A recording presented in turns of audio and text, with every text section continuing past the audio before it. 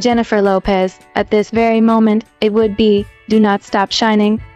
Because disappointments, especially love, cannot stop her projects and career.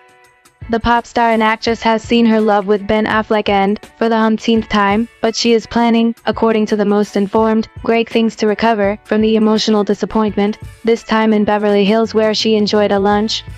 At the exit of the restaurant, there was a crowd of fans and photographers waiting for her, causing a not really happy reaction on his part. Understandable, given the moment that is definitely not the best, even if it must be said that in terms of elegance and beauty. Thanks for watching and please don't forget to subscribe my channel.